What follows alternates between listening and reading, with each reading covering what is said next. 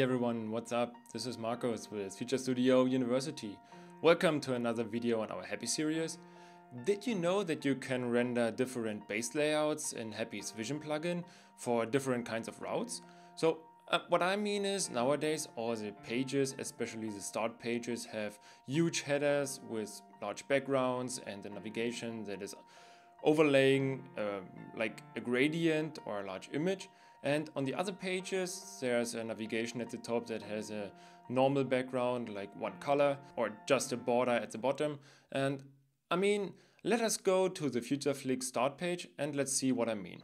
Alright, you can see the Futureflix page that has a background image and a small greeting. It's just welcome to Future Studio. You know, it's not finalized yet, but it's a starting point.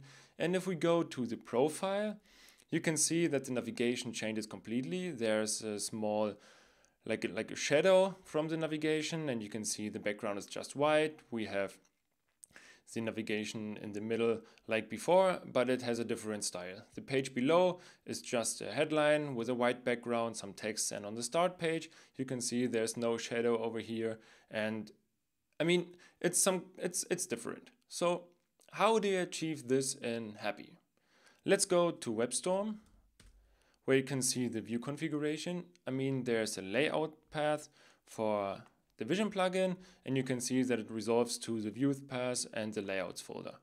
So the views path is over here. It's resolved from the current directory where the server.js file is located. It goes into public, views, and yeah, it's over here. So you can see that the public views folder and then in layouts, there are two different layouts. So the hero layout is for the start page and only for the start page at this point. And the other layout is a default layout, which is specified here. So every route that doesn't override this default configuration from the views manager will use the default layout and render the content inside the views. So let's open the layouts file, and you can see that there's a header imported, which is a partial view. You can see this here. There's a header, and down here is a section for the actual content. So in the hero, we just import the content, and the content itself will be the index.js file, which has some styling. And then you can see there's a special navigation for the hero, which is just inside or below the hero background. So you can have like a navigation inside the large image that you have seen on the start page. All right, so how do you achieve this for individual routes? Let's go to the start page route. Over here you can see the route handler that replies a view, and you know that reply.view requires at least a single argument, which is the view file that should be rendered. Now it's the index. You can see the second argument is actually some context data that you pass into the views that get rendered into the views by your template engine. And the third parameter is an options object for the view manager that will override the default configuration. So in this specific route, we will override the layout file from over here. You can see the layout is set to layout, but for this special route, the index route, we will set it to the hero. So Hapi Vision will use a hero layout instead of the default layout file. All right, so let me show you what happens if you remove this part, because you have seen that. Okay, let's go back. You have seen that the default layout imports a header, and over here the content. You will have like two navigations, and within the actual content space there will be the large background with the navigation. That's what we expect. Let's see what happens. Okay, let's reload the page. All right, there you see it. The default layout specifies a navigation at the top with a white background, so the white background for the actual content. And then inside the placeholder for the actual content, you're now seeing the large header or hero image that we have seen before, which should take the space of the whole page. Okay, so let's go back and edit the file again to use the hero layout. All right, so you may ask, what options do you have to override within the view manager?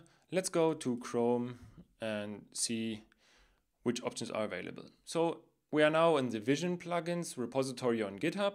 You can go to the api.markdown file, and within the API reference, you can see that the server views configuration, that's the one we have seen in the beginning, allows a huge list of options. So you can see that it starts with the engines.